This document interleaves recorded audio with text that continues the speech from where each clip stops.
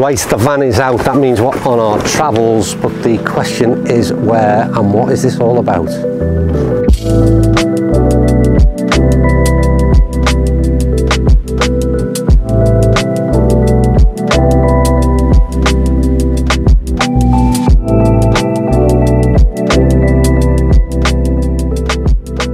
But this is no ordinary testing on tour, because in fact I am just 3 miles from home at a place where I was a member, well, 35 years ago. The very first golf club that I joined was here. We're at Hawarden Golf Club. It's a bit of a nemesis of mine in the fact that I never ever played very well here. I'm about to put those demons to rest.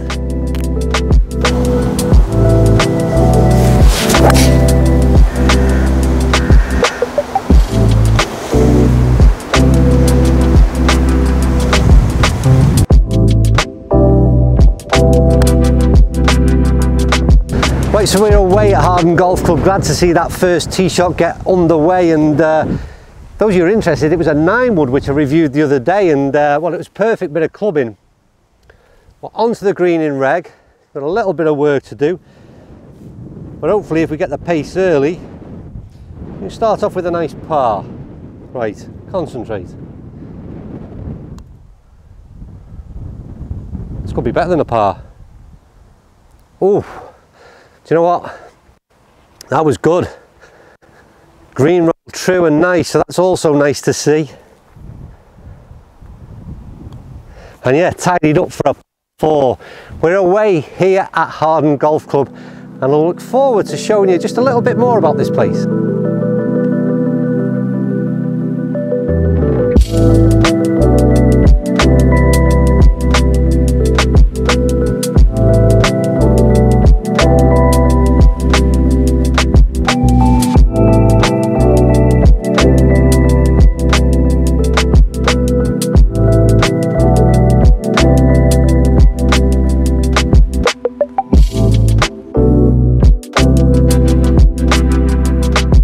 Right, the 5th hole is where some changes have been made here at Hawarden Golf Club, and I've got to say it's a nice change to what is only a short par 3. This makes it really interesting. They've built a little bit of a ravine with a sleeper wall there that you can see from the drone footage, just literally right in front of the green, and all of a sudden it changes things up significantly, because although you play a little blind from the tee shot, there was always that element that you could just allow your ball to run out if you didn't quite get it right.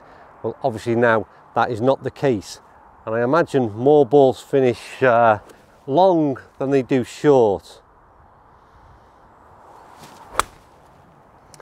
That's a decent enough strike, and unfortunately we won't know our fate until we get just over the brow.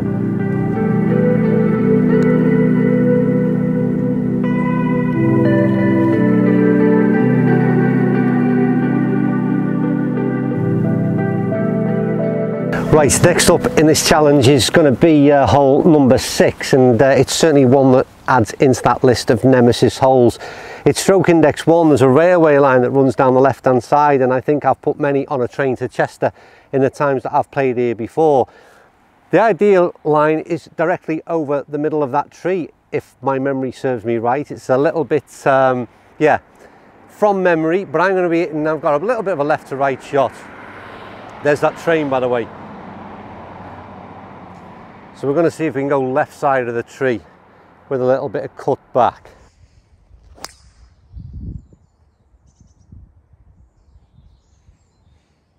Well, pretty much as planned. I didn't put it on the railway line. There was a little bit of cut. I've got a feeling we'll have quite a long one in.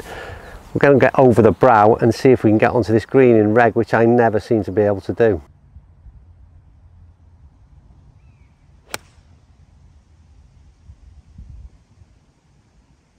But you know what, that's a decent 6 iron at 170 up the hill. You play this blind as well, and as you can see, hopefully from the footage we've gathered, is this is a tiny green from memory, and it's protected by a couple of tiny bunkers as well. So again, it's fingers crossed. I'm not too sure. I had a really good strike there, to be honest with you, so I'm hoping I'm somewhere close at least. But stroke index 1, good drive, good 6 iron.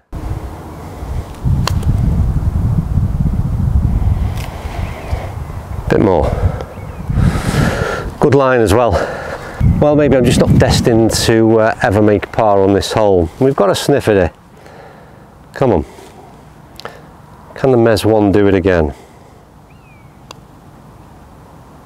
Oh. For a minute there I thought it had, but then it just crept away. The pin position caught me out because I didn't get a yardage to the pin, only to the green and obviously the front edge, and it's a long green, the flag is right at the very back, so maybe the wrong decision to put.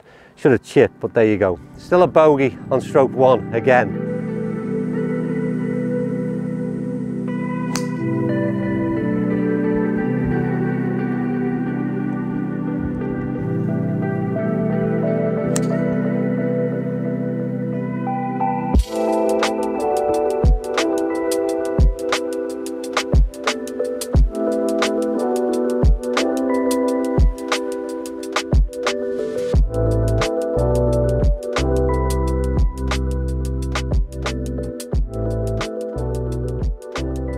Well, it was a decent birdie. There's quite a swing in that putt and a help with the read from Hannah, to be honest with you.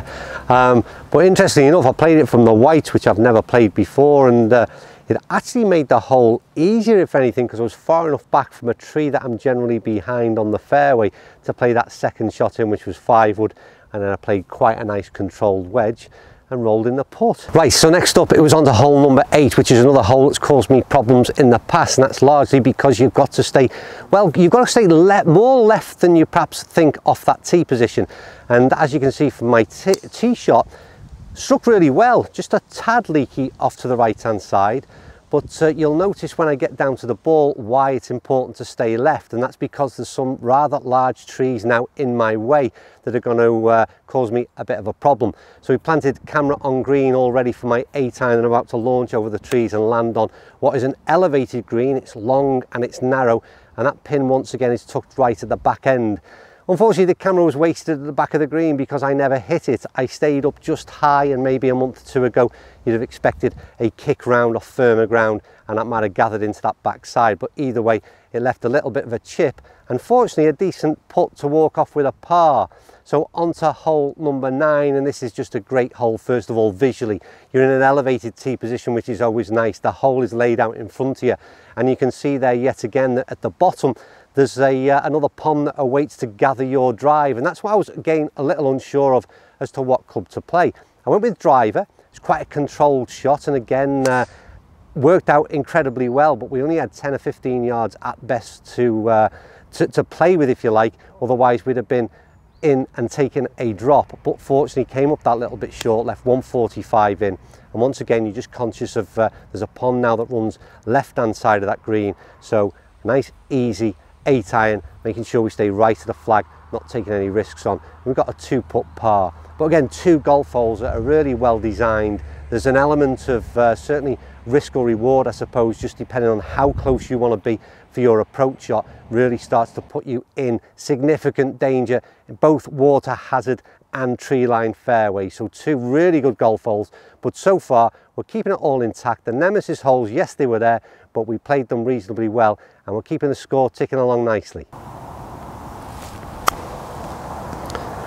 Kick on a bit, kick on a bit.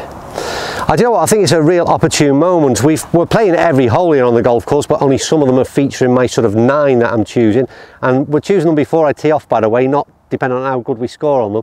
But I just want to pay tribute to the green staff in terms of the greens. They've been in exceptionally good condition, as has the course, to be fair. But you've got to remember, just looking visually right now, we're almost approaching a day or 2 away from October.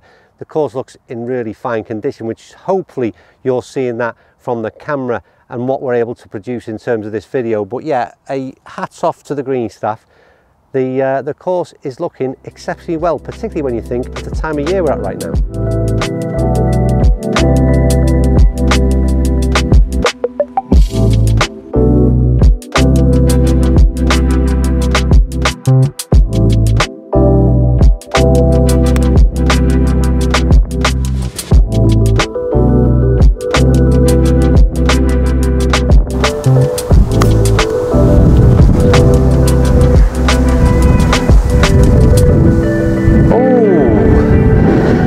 It's a decent par, a really good birdie.